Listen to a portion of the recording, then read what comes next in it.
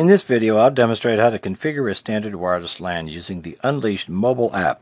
This type of wireless LAN can be used with specific options for employees or guests and is used frequently for most regular wireless network usages. So from my Unleashed Mobile dashboard, you can see that we have 3 wireless LANs currently. I'm going to tap on the plus sign. I'm going to add a new wireless LAN type, and we have 3. We have standard, guest with shared password, guest with self-service. For this demonstration, I'm going to use standard. I'm going to give it a name, and I'm going to call it standard WLAN. And then I'll enter in a password, and I'm going to type in a password. You can see what the password is. So ours is guest123. Normally you would use a more cryptic one, but this is a demo.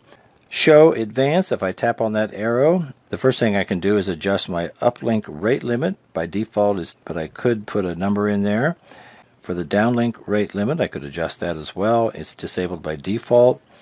By default, my 2.4 and 5 gigahertz radios are on, and my application recognition is off. So I'll go ahead and turn that on.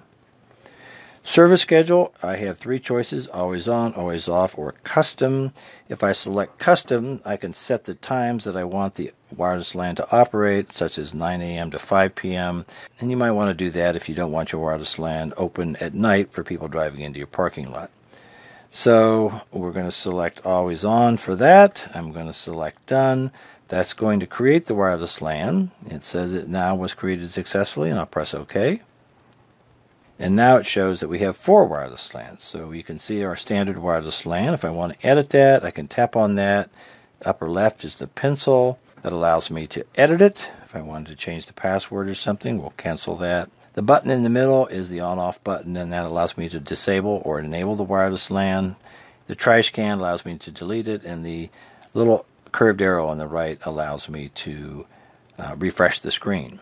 And that's all there is to creating a standard wireless LAN. Now what I want to do is put on my client's hat. I'm going to go to my settings and log on to that wireless LAN to demonstrate that it works. So here we see our standard wireless LAN. I'm going to tap on that. I'm going to enter the password, and I'll hit the eyeball to make sure I got the right one in. Guest123, that was our password. We are going to connect to it. So it disconnected me from the one Wi-Fi, and now I'm connected to my standard wireless LAN. So I'm now connected. If I open up a browser, I should now be able to browse the internet. So let's open up a browser and check that. And so I've just logged into the Ruckus website, and I can go under the menu, and I can go to products. I can go to system management and control, and there we have our Ruckus Unleashed. So here we can see that we're logged in, the Wi-Fi is working, and everything is good to go. And that's all you need to set up a standard wireless LAN using the Unleashed mobile app.